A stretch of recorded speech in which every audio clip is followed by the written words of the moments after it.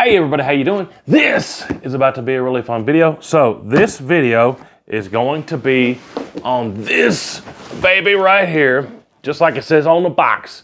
This is the Black Boar ATV UTV implement. This is the Cultipacker. So what in the world is a Cultipacker? Well, you can see my equipment here is a little dusty, a little dirty.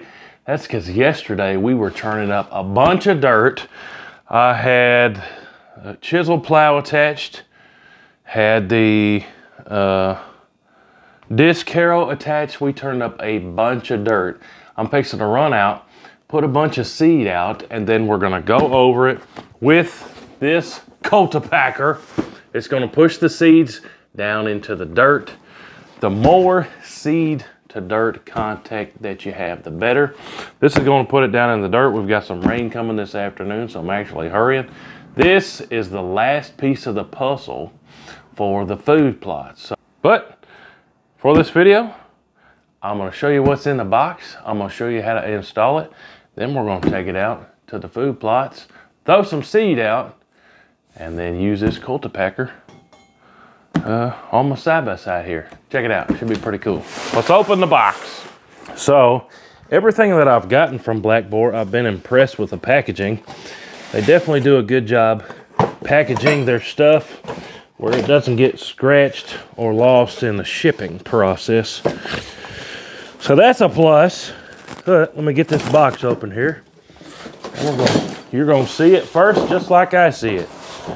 So, before I go any further, in order to use this Cultipacker, you gotta have one of the Black Boar implement lifts. This is the motorized one. We've got a switch up front that raises and lowers it. There's also a manual one that you can crank. But we're gonna mount this Cultipacker. Ooh, I love the looks of this already. We're gonna mount this Cultipacker onto this implement lift. So, we got some stickers in there. We got a user manual. Looks like, I wasn't sure how much of this we're gonna have to put together, but this looks like it's gonna be really simple, and I like simple. So, we've got the U-bolts, which that's gonna be how we're gonna attach this thing. And it looks to me like everything else is already put together. I like that. Super easy install. Let's get to mounting this thing up. Literally looks like the brackets are already installed here, and we're just gonna have to take the U-bolts, put them through here, and slap that baby on there. This should be pretty easy. So just a real quick inventory check. Like I said, the brackets for this mounting already came installed with the bearings on the end of the axle here, axle through there. But we've got 4 U-bolts, 2 lock nuts, and 2 washers each. Now what I'm gonna do here is just go through one at a time, put the U-bolt through there, a washer underneath, and then a lock nut. And I'm gonna do this and just get it kind of hand tight across the board on one side, and then I'll show you slipping it over, and then we'll do the other side here. All right, so now you can see I've got these 2 U-bolts started on this side. So what I'm gonna do, and now this is not heavy. Since we're using the weight of the machine and the way that this lift is designed, we're gonna use the weight and the force of this machine as the method of pushing this thing down in the dirt. If there are some types of Cultipackers that weigh a bazillion pounds, or you might have to fill them up with water. I've used this before. Very hard to work with out in the field, super heavy. Hard on your equipment, those styles. But since this is light and we're using the weight of the machine, pretty easy to work with. So I've got these U-bolts here, and what I'm gonna do is just lift it onto this side. Super light. My wife could even do this right here. So, see how that is now on this side? Now what I'm gonna do is go over to this other side, and I'm gonna put this U-bolt here like so, and this one like so. And I'm just gonna do the same thing I did on this other side and just put those washers up on each one, a lock nut on each one. And then we're about to be cooking with gas and put some seeds down in the dirt. I'm gonna get all this cinched up, get it centered up, and then we're gonna trailer this baby up and head back out to where we did all of our plowing and disking yesterday, get some seeds out. I'm gonna tighten all this up. I'll be right back. All right, so now I've got it completely installed here to where I have these U-bolts on there real tight. All I used was a deep socket, 3/4 inch socket wrench. Tighten all those lock nuts up. And now we are ready to go. Got it evenly spaced. Let me show you out here real quick how this is gonna work. So since this is the motorized lift, when we get out there and we get to using this baby, I'm just gonna hit this switch that I've got wired up to the front. And you can see that lift is gonna put that in contact with the ground.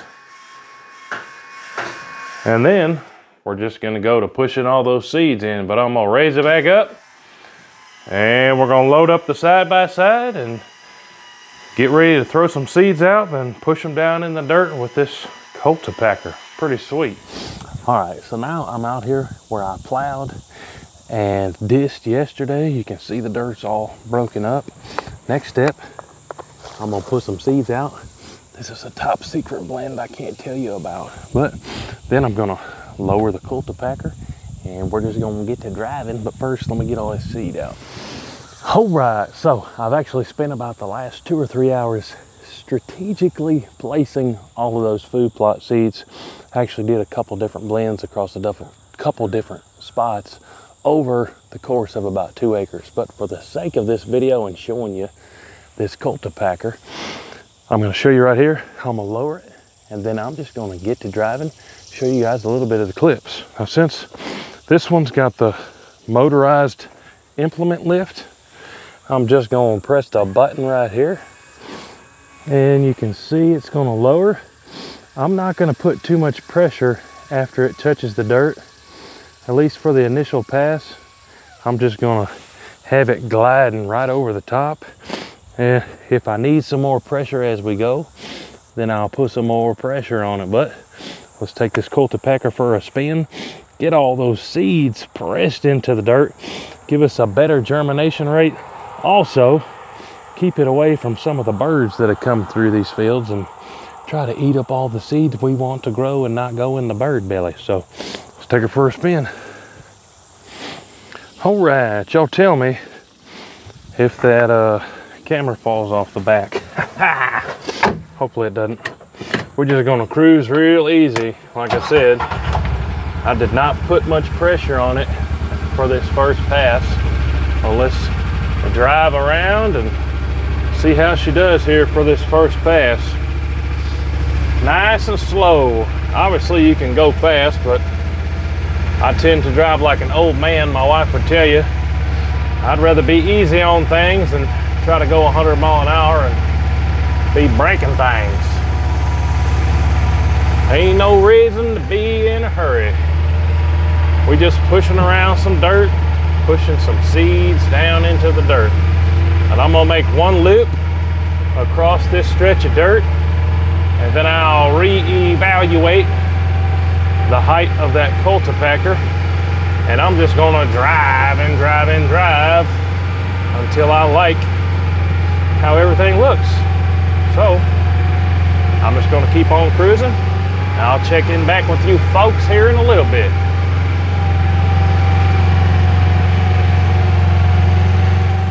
All right, so we definitely got her dirty, but you can see where the dirt was more fine and I could just pick up handfuls of it after we dished it.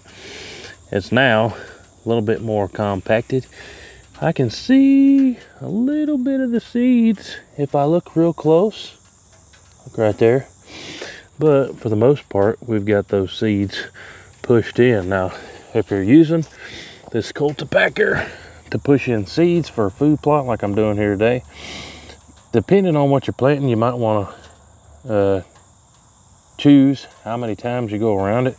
Little bitty seeds like that don't hardly have to be pressed in. You might not have to go over but once or twice. Bigger seeds like peas or corn, you might have to pay a little bit more attention and go over a little bit more. But all in all, the goal is here today to push those seeds in, get that better seed to dirt contact, and to hide them from the birds and all the other critters that come through here and eat it. I don't think I even showed you what I got this thing hooked up to. Just to show you, the hookup point, remember, is a 2-inch receiver. So anything with a 2-inch hitch. Most ATVs and UTVs, if they don't have that factory, you can get an adapter. But I've got this today on a Kawasaki mule. And this is actually the Mule Pro FXT 1000. So needless to say, with the 1000 cc's, that baby has had no problems pulling any of these implements. This is the LE Camo True Timber Camo strata pattern. But I'm gonna make one more pass here on this spot, and then we're gonna call it a day and wait for the rain to come this afternoon. I'll give you a little bit, one more quick look here at this Cultipacker in action.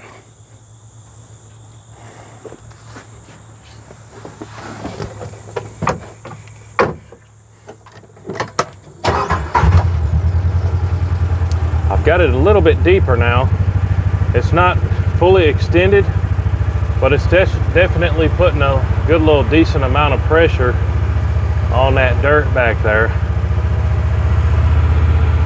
The first pass, like I said, I just really lightly skimmed it, and then as the passes went on, I added a little bit more pressure. But depending on your terrain and what you're trying to do, just pay attention to the height of that Cultipacker. But I think this thing's doing a pretty sweet job. We're coming through a section right here that the disc really did a fine job on. You see all that nice dark dirt, and we're pressing those seeds down. Deer's gonna have a smorgasbord. I planted a bunch of different seed blends today, actually, all over this area. So I'm actually pretty excited to see what the deer's like and what they don't. But this Cultipacker, definitely one of the tools in our toolbox when it comes to making these food plots and improving our chances of germination and improving our chances of catching more deers. And that's what I'm all about. But hey guys, thanks for checking out this quick video on the unbox and install and use of this Black Boar Cultipacker implement. Pretty sweet, didn't have any problems, easy to put it on, easy to use, especially with that motorized lift that really lets you on the fly adjust the pressure. Here on this piece, I did quite a bit of adjusting using the plow and the disc and this, because some of it's got dips, some of it's uphill, some of it's downhill. But all in all, things easy to use, and it did exactly what I needed to do out here today. Hey, appreciate y'all watching. We'll see you guys on the next one. Hoo-dee-hoo.